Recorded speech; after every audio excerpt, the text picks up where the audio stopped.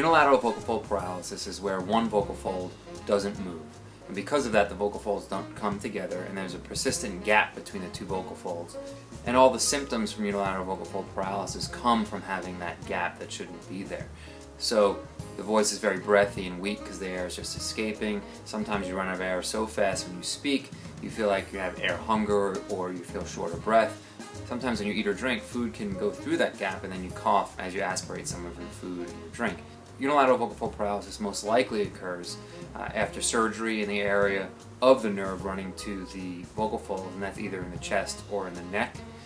Very often it's idiopathic, where you just wake up and there's no reason and the nerve is just not working.